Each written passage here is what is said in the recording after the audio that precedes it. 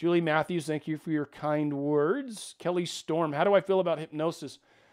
Hypnosis. I've seen it happen. I believe in it for sure. I think if you've maybe got some stuff in you that you're worried about that's maybe repressed, and you've got someone that's a hypnosis, at least certified or whatever, and there's someone you trust, I'd go for it.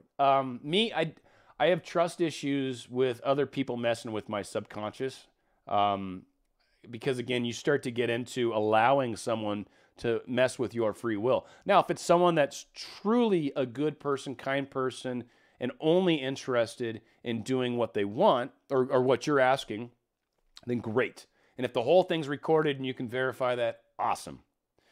But if you say, yes, I give you permission verbally, consciously to another individual to mess with my subconscious self, and they choose to do something that's not good, you've given them permission, and that will happen. So hypnosis is something that is very powerful, and with great power comes great responsibility.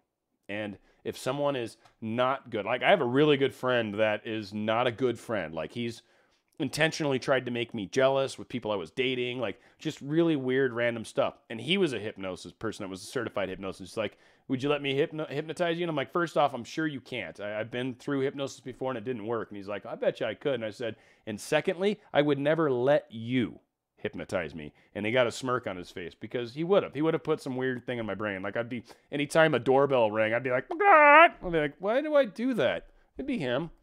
So be careful. That's all.